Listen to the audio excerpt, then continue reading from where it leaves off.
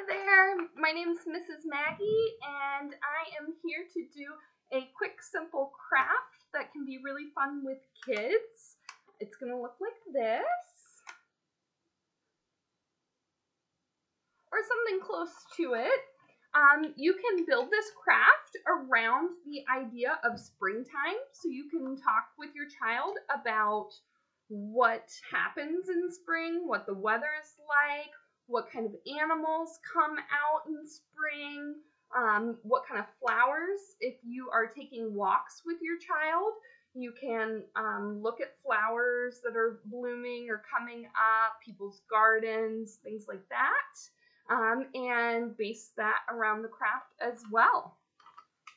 The first thing you need is just blank paper.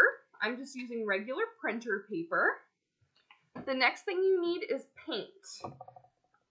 I have 2 bottles of paint. These are just washable Crayola paint that I got on sale. The next thing you need is plates. And plates work better than bowls because you're actually going to end up using forks.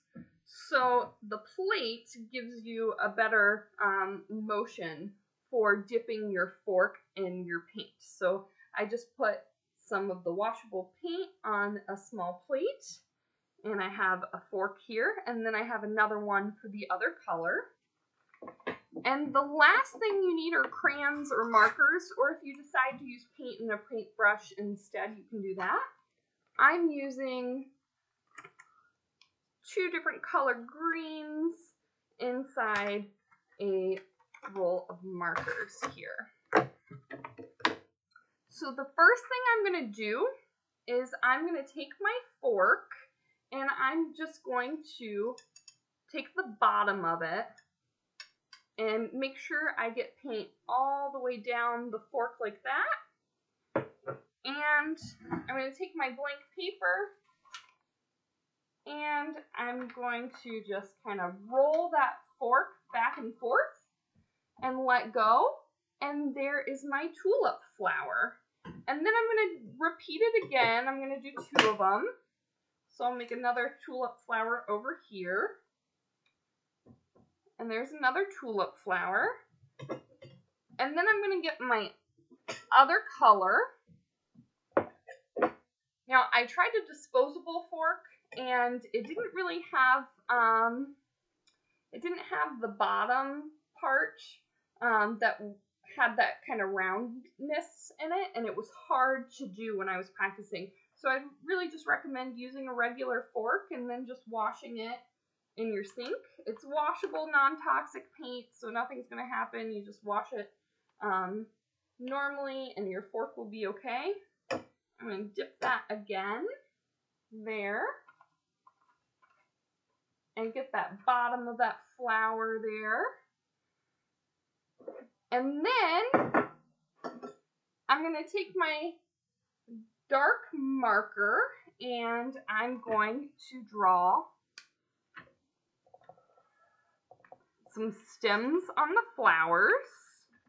And you can squiggle or you can do straight stems, whatever it is you prefer. And then I'm going to add some leaves to the flowers. So you can do small leaves with curves like that, or you can do some really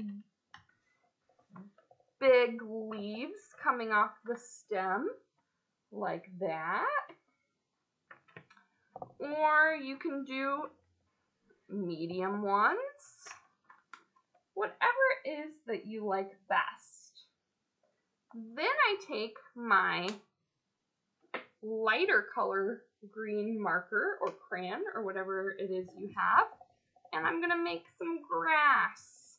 My flowers are coming up out of the grass garden, so I'm going to do lots of lines, some of them big, some of them small, all through the bottom here.